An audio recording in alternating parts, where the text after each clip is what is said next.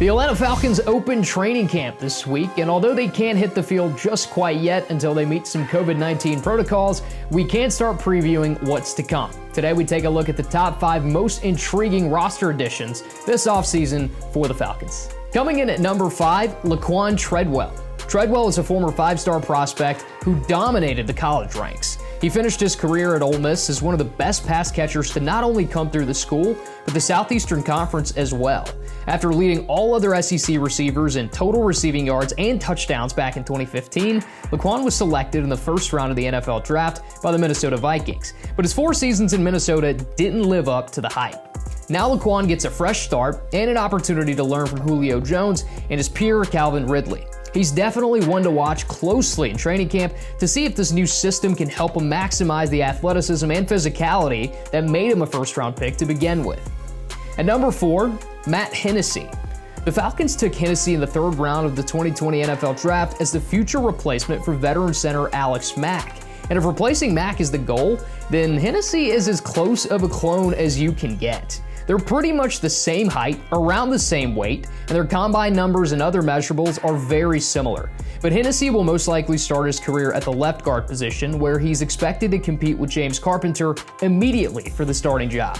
Hennessy is big, he's strong, and he's technically sound, so it'll be interesting to watch how quickly he can pick up pro concepts and schemes, and if he'll get the edge going into week 1.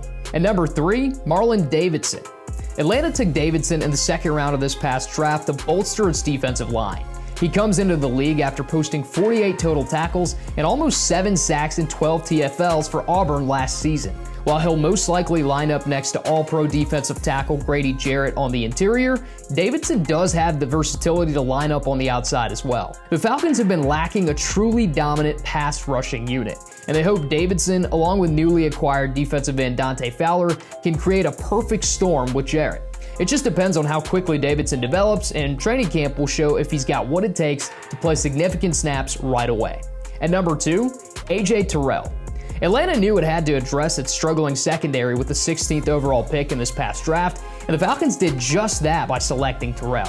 He was a standout at Clemson, and although his draft stock did take a bit of a hit after a less than stellar performance against LSU in the national championship game, Terrell's entire body of work at Clemson implies he has the ability to be an impact corner in the NFL. He's fast, tall, and lengthy, and seems to have the physicality to match up against the elite receivers of the NFC South. And we've heard Terrell is already showing leadership qualities, and he's impressed defensive coordinator Raheem Morris during the virtual offseason.